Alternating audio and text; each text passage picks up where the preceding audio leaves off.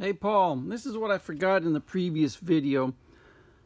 One of the key elements of butterfly angle and fitting is the butterfly is got to just barely cover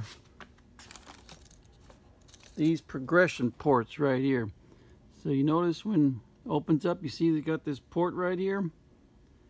And you see how the butterfly just barely covers it when there's no, when the idle screw is completely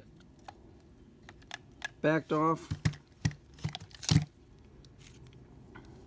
You can see it covers it. So when I screw in the throttle, the idle screw here, okay, I'm going to screw it in the base turn, base of 1.5 turns.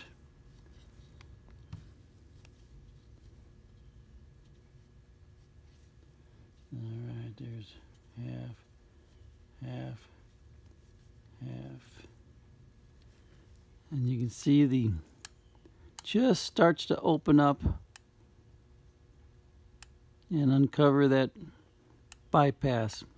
That's very critical, because if the butterfly is in the wrong position, it's not going to work. The carburetor is not going to work. You're not going to get the transition from idle to running.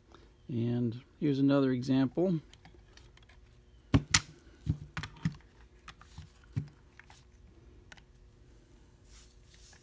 And again, this one's closed as well. See if you can see better in there like that. See, I just barely cracked the throttle, and there's that transition port opening up right down there. And that's also part of the angle of the butterfly. So that's something else that it needs to be looked at in terms of the throttle not closing all the way,